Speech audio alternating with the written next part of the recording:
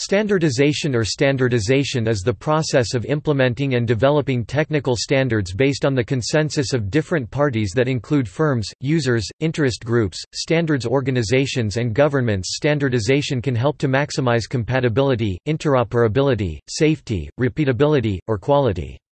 It can also facilitate commoditization of formerly custom processes. In social sciences, including economics, the idea of standardization is close to the solution for a coordination problem, a situation in which all parties can realize mutual gains, but only by making mutually consistent decisions. This view includes the case of spontaneous standardization processes to produce de facto standards. History. Early examples.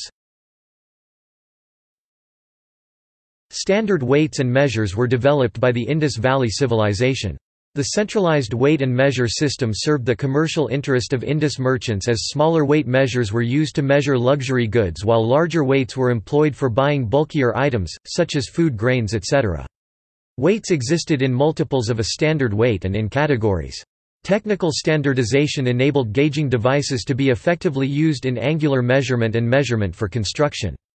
Uniform units of length were used in the planning of towns such as Lothal, Surkotada, Kalibangan, Dholavira, Harappa, and Mohenjo-Daro. The weights and measures of the Indus civilization also reached Persia and Central Asia, where they were further modified. Shigeo Iwata describes the excavated weights unearthed from the Indus civilization. A total of 558 weights were excavated from Mohenjo-Daro, Harappa, and Chandhu-Daro, not including defective weights. They did not find statistically significant differences between weights that were excavated from 5 different layers, each measuring about 1.5 meters in depth. This was evidence that strong control existed for at least a 500-year period. The 13.7 grams weight seems to be one of the units used in the Indus Valley. The notation was based on the binary and decimal systems. 83% of the weights which were excavated from the above 3 cities were cubic, and 68% were made of chert. 18th century attempts. The implementation of standards in industry and commerce became highly important with the onset of the Industrial Revolution and the need for high-precision machine tools and interchangeable parts. Henry Maudslay developed the first industrially practical screw-cutting lathe in 1800. This allowed for the standardization of screw thread sizes for the first time and paved the way for the practical application of interchangeability, an idea that was already taking hold, to nuts and bolts. Before this, screw threads were usually made by chipping and filing, that is, with skilled freehand use of chisels and files. Nuts were rare. Metal screws, when made at all, were usually for use in wood. Metal bolts passing through wood framing to a metal fastening on the other side were usually fastened in non-threaded ways, such as clinching or upsetting against a washer. Maudslay standardized the screw threads used in his workshop and produced sets of taps and dies that would make nuts and bolts consistently to those standards, so that any bolt of the appropriate size would fit any nut of the same size. This was a major advance in workshop technology. National standard. Maudslay's work, as well as the contributions of other engineers, accomplished a modest amount of industry standardization. Some companies' in-house standards spread a bit within their industries. Joseph Whitworth's screw thread measurements were adopted as the first unofficial national standard by companies around the country in 1841.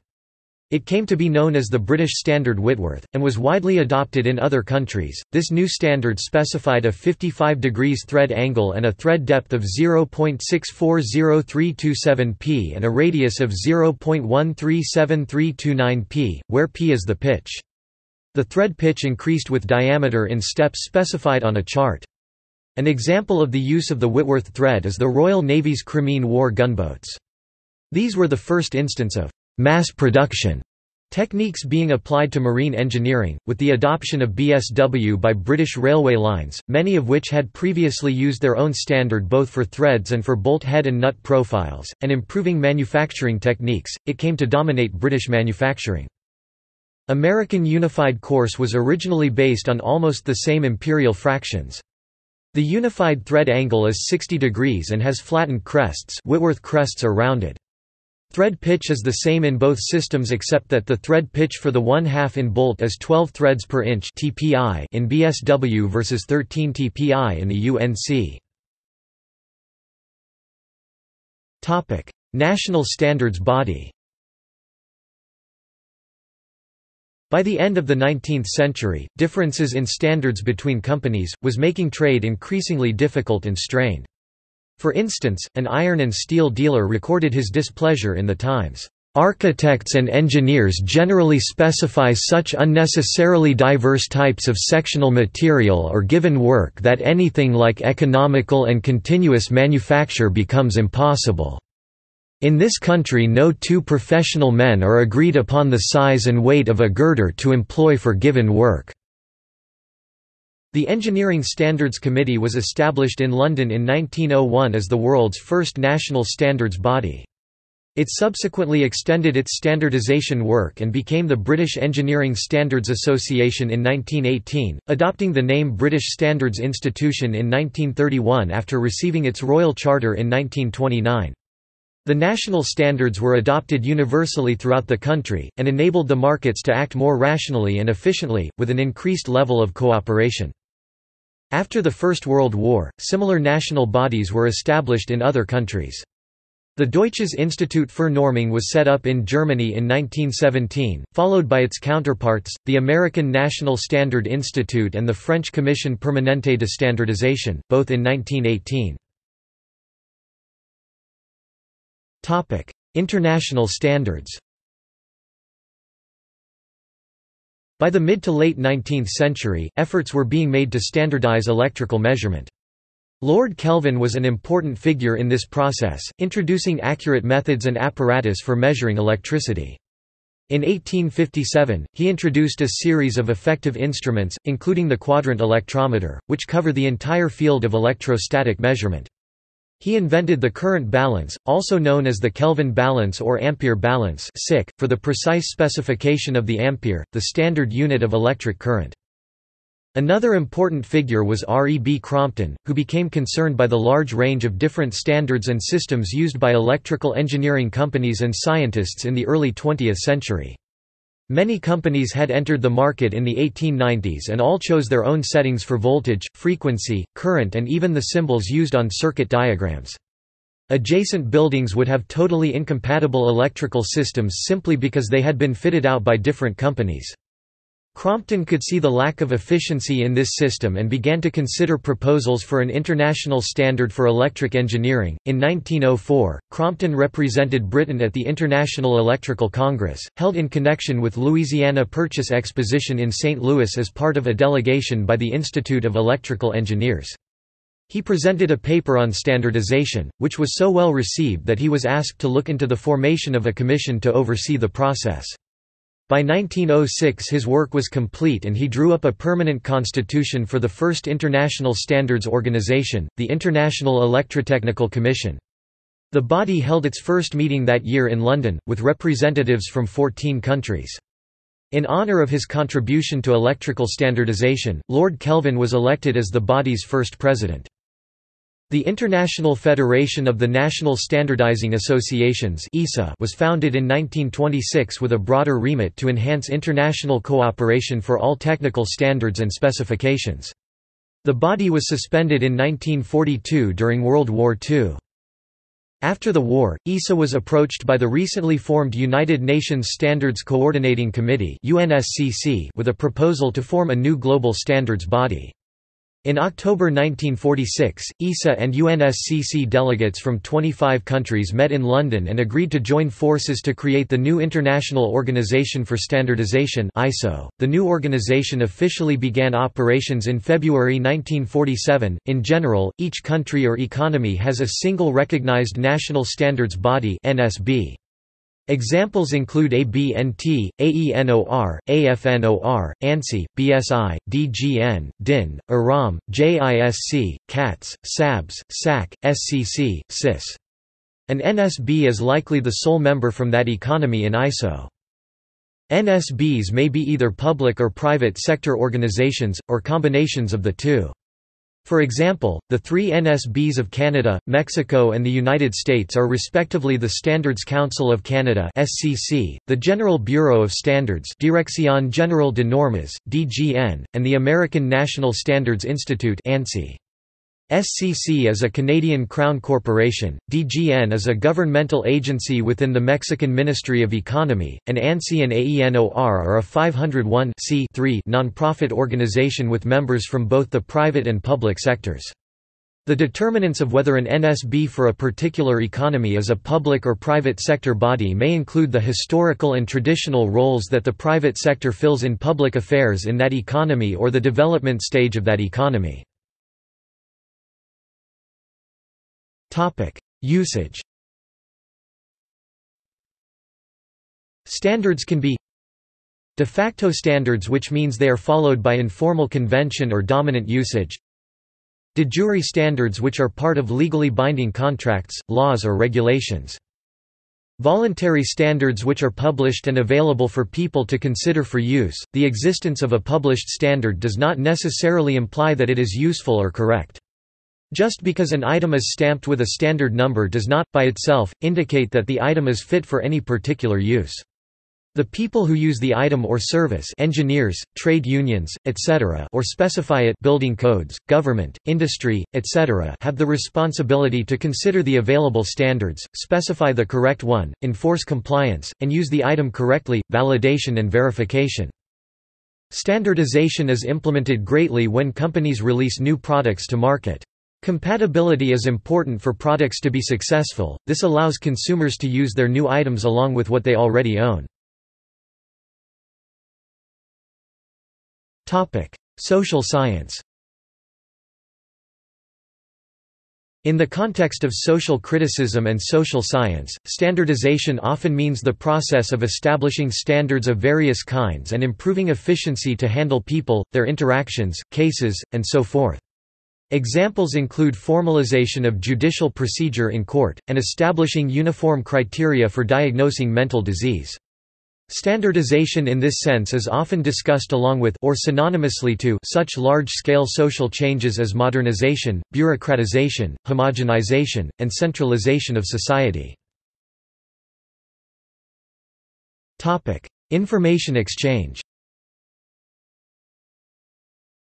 In the context of information exchange, standardization refers to the process of developing standards for specific business processes using specific formal languages. These standards are usually developed in voluntary consensus standards bodies such as the United Nations Center for Trade Facilitation and Electronic Business (UN, CEFACT), the World Wide Web Consortium W3C, the Telecommunications Industry Association (TIA), and the Organization for the Advancement of Structured Information Standards (OASIS). There are many specifications that govern the operation and interaction of devices and software on the Internet, but they are rarely referred to as standards, so as to preserve that word as the domain of relatively disinterested bodies such as ISO. The W3C, for example, publishes recommendations, and the IETF publishes requests for comments, RFCs. However, these publications are sometimes referred to as standards. Customer service. In the context of customer service, standardization refers to the process of developing an international standard that enables organizations to focus on customer service, while at the same time providing recognition of success through a third-party organization, such as the British Standards Institution. An international standard has been developed by the International Customer Service Institute. Supply and materials management.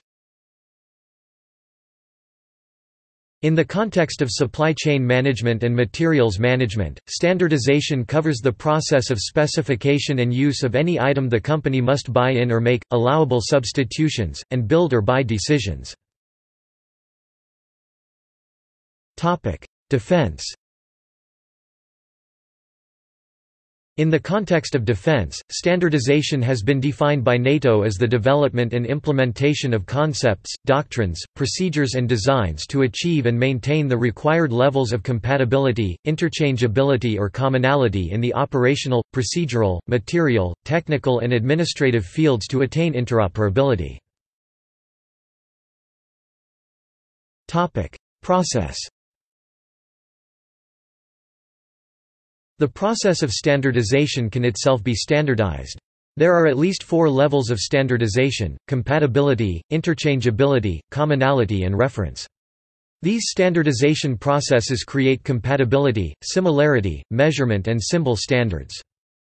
There are typically 4 different techniques for standardization: simplification or variety control, codification, value engineering, statistical process control, types of standardization process, emergence as de facto standard, tradition, market domination, etc. Written by a standards organization. In a closed consensus process, restricted membership and often having formal procedures for due process among voting members. In a full consensus process, usually open to all interested and qualified parties and with formal procedures for due process considerations. Written by a government or regulatory body. Written by a corporation, union, trade association, etc. Effects. Standardization has a variety of benefits and drawbacks for firms and consumers participating in the market, and on technology and innovation. Effect on firms. The primary effect of standardization on firms is that the basis of competition is shifted from integrated systems to individual components within the system. Prior to standardization, a company's product must span the entire system because individual components from different competitors are incompatible, but after standardization each company can focus on providing an individual component of the system. When the shift toward competition based on individual components takes place, firms selling tightly integrated systems must quickly shift to a modular approach, supplying other companies with subsystems or components. Effect on consumers. Standardization has a variety of benefits for consumers, but one of the greatest benefits is enhanced network effects. Standards increase compatibility and interoperability between products, allowing information to be shared within a larger network and attracting more consumers to use the new technology, further enhancing network effects. Other benefits of standardization to consumers are reduced uncertainty, because consumers can be more certain that they are not choosing the wrong product, and reduced lock-in, because the standard makes it more likely that there will be competing products in the space. Consumers may also get the benefit of being able to mix and match components of a system to align with their specific preferences.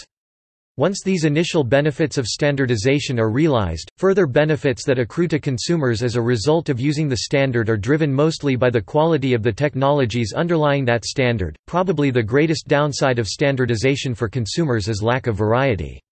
There is no guarantee that the chosen standard will meet all consumers' needs or even that the standard is the best available option. Another downside is that if a standard is agreed upon before products are available in the market, then consumers are deprived of the penetration pricing that often results when rivals are competing to rapidly increase market share in an attempt to increase the likelihood that their product will become the standard. It is also possible that a consumer will choose a product based upon a standard that fails to become dominant. In this case, the consumer will have spent resources on a product that is ultimately less useful to him or her as the result of the standardization process. Effect on technology. Much like the effect on consumers, the effect of standardization on technology and innovation is mixed. Meanwhile, the various links between research and standardization have been identified, also as a platform of knowledge transfer and translated into policy measures, e.g. WIPANO. Increased adoption of a new technology as a result of standardization is important because rival and incompatible approaches competing in the marketplace can slow or even kill the growth of the technology, a state known as market fragmentation. The shift to a modularized architecture as a result of standardization brings increased flexibility, rapid introduction of new products, and the ability to more closely meet individual customers' needs. The negative effects of standardization on technology have to do with its tendency to restrict new technology and innovation. Standards shift competition from features to price because the features are defined by the standard. The degree to which this is true depends on the specificity of the standard. Standardization in an area also rules out alternative technologies as options while encouraging others. See also Further reading. References. External links. Benefits of standards and standardization. Cooperation Platform for Research and Standards (COPRAS) project. Which type of standards should my project pursue? Cooperation Platform for Research and Standards (COPRAS) project. Why standards matter. ISO. What standards do. ISO. Who standards benefit. ISO. Standards myths. European Committee for Standardization (CEN). Retrieved 8 July 2009.